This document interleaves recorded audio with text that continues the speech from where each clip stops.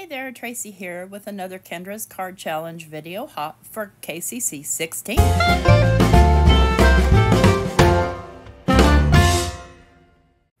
Hi there, I'm so excited. It's time for KCC 16.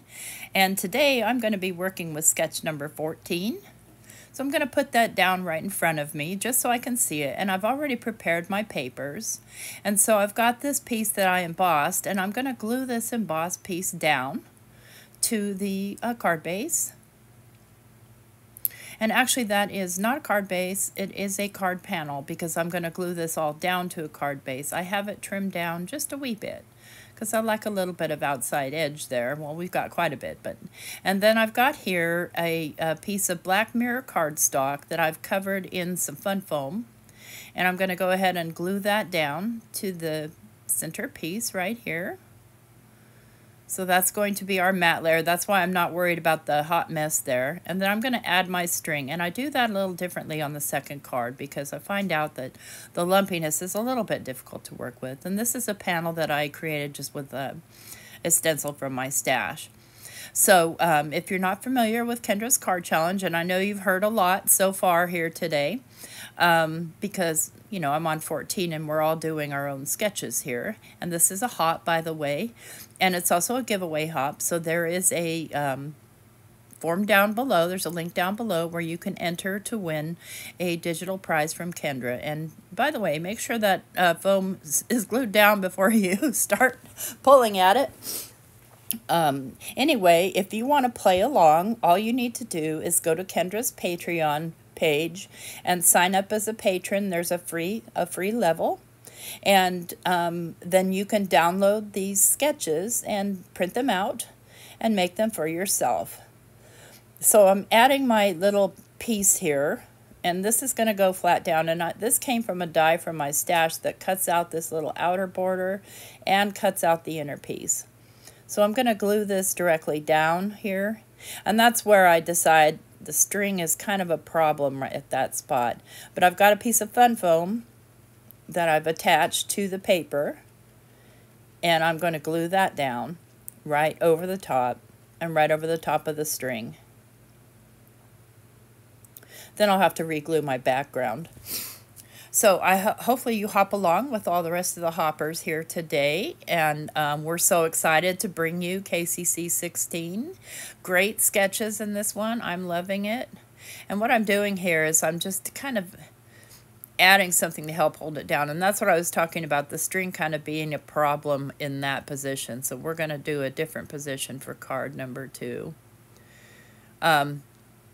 Now, if you download and do the cards, you can do them one at a time like I'm doing, or you can follow the sketches and the cutting guide, and you can cut them out and put them in little bags. That's what I do if I'm going to do a series. I just put them in little numbered bags so they have all the pieces in the right spots, and then carry on from there. Add your own card bases, ephemera, etc. Just want to make sure this is good and stuck down here. And then I've got these little pieces and these little ephemera pieces that I'm going to glue down onto there. I'm going to glue the bat directly down. And then I've got the little pumpkin popped up, or going to pop him up on a little bit of foam tape. So let's move that sketch out of the way.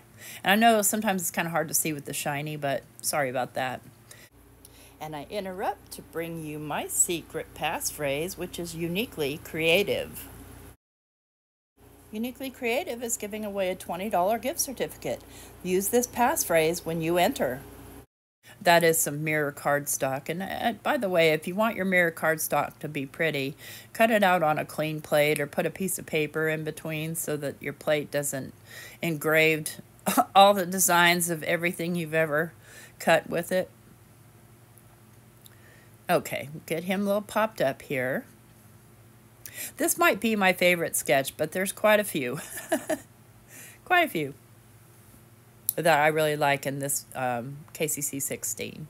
So I'm just going to put a block down, and see, this is the die that cuts both pieces out at the same time. And so, as you can imagine, I've got some leftover pieces because I did 2 different colors. So that's how we can make a second card, and why not? So I've got another, I've done an orange piece of paper this time. And again, I'm putting the embossed side down, so I'm being very generous with my glue. I'm going to lay that down onto a black matte layer, and that is a solid, is that a mirror one? No, I don't think that's a mirror one. That's a solid flat back, black.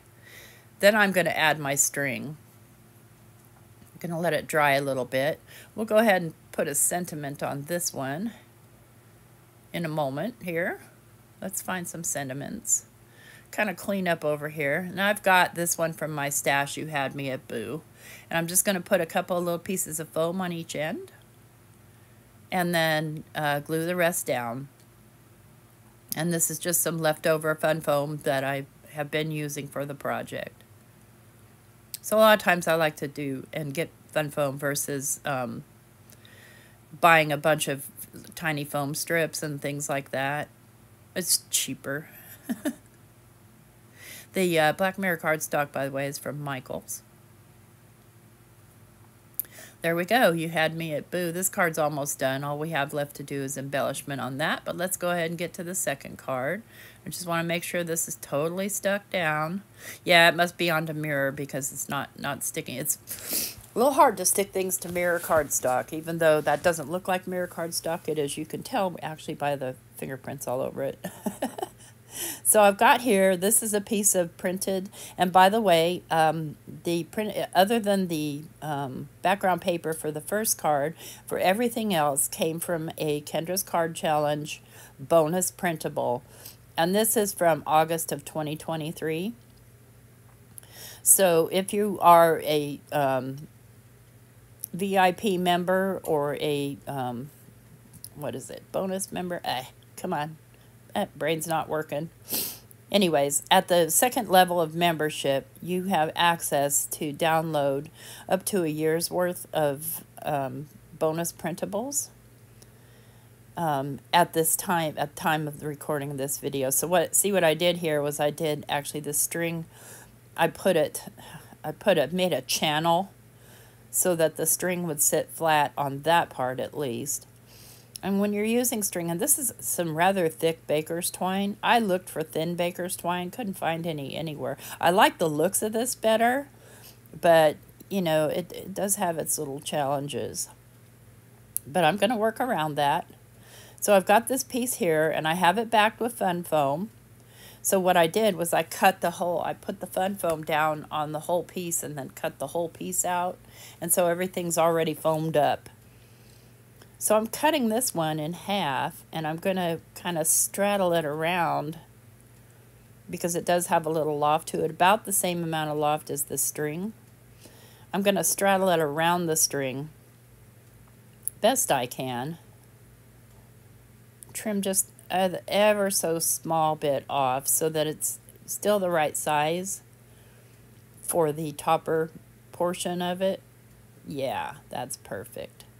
And now I can add foam tape to that top piece and work around, again, my baker's twine so I don't have a fight with different heights. So notice I'm leaving some areas open here. Let's go ahead and trim that little excess off. So everything you need to know that I probably forgot to tell you is linked down below in the description box. I like to thank Kendra for, again, coming up with an amazing set of 15 sketches. And I hope that you will find the time to join along and enter your sketches and see if you can win one of the $1,000 worth of prizes from our super sponsors and our sponsors. So today's video is not sponsored by anyone but Kendra because this is our intro hop. I'm just making sure everything's good and stuck down there, and then I'll put my little ghost down, and he is already popped up on some foam tape. And I'm just going to get off the excess glue so he's not so slippy slidey. And then I'll put something heavy down on it just to kind of give it a chance to dry. And then I have this Fabulous that was also part of the bonus printable here that I'm going to show you here. So you get all those printable papers plus printable ephemera and sentiments. So very handy to get a quick card done. Yeah, I'm going to do my... Now what I did here is I want to say I covered that fabulous word in some packing tape and then cut the whole thing out. So that's why it's shiny looking. So you can always do that. Just put some tape over it and then cut it out, and you've got a nice shiny little piece of ephemera.